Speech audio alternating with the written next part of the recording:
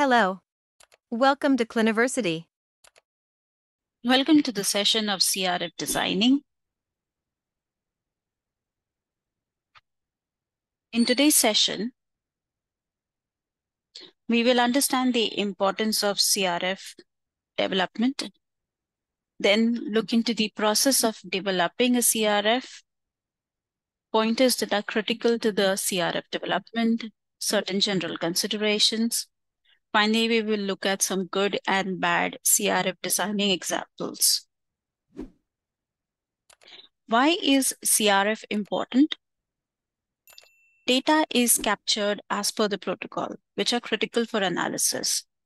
Also, if the CRFs of a sister study or a similar protocol is used for reference, a precaution must be taken to ensure the current protocol specific information is accurately updated.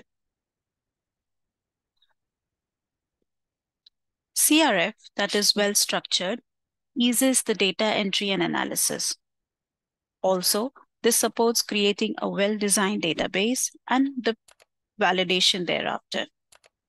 A well-designed database would allow better data review processes, setup, and implementation.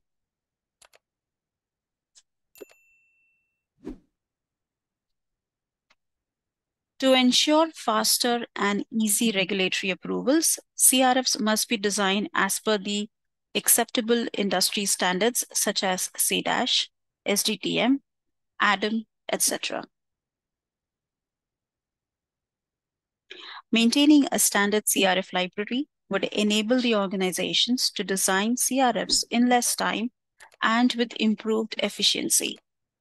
Post-design validations, implementation process is also quick, and overall there is reduced financial burden in terms of resources, time to build, approval, subsequent site trainings, data cleaning efforts, etc.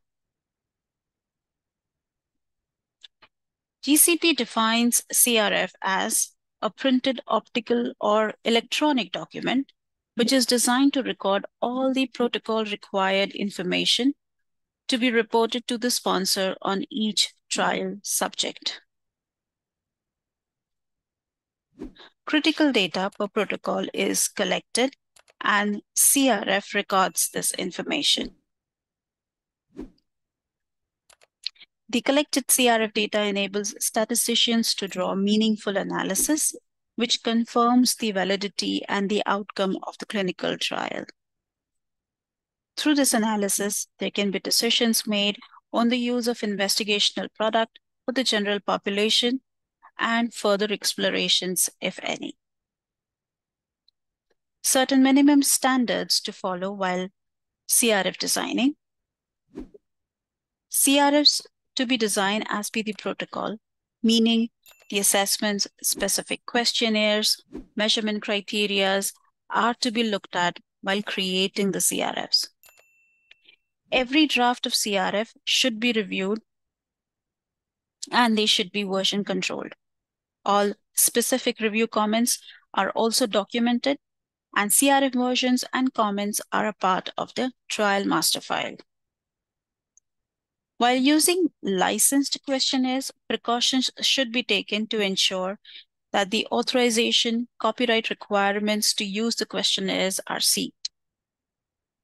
CRFs are available and EDC screens should be built and ready before the subject enrollment begins.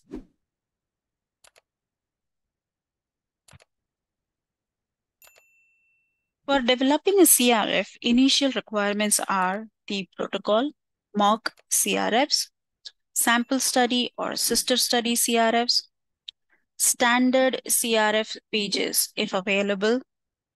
Now, these are some of the few documents that will be required for the CRF design.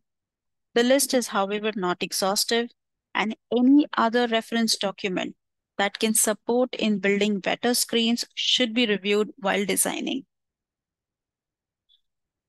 Once these documents are in place, the study team, which includes data management team, statisticians, safety, clinical, coder, and as required for the specific study, should be involved in the creation and the review of the CRFs. For more details, connect us on given details on screen. And don't forget to follow us on our social media. Thank you.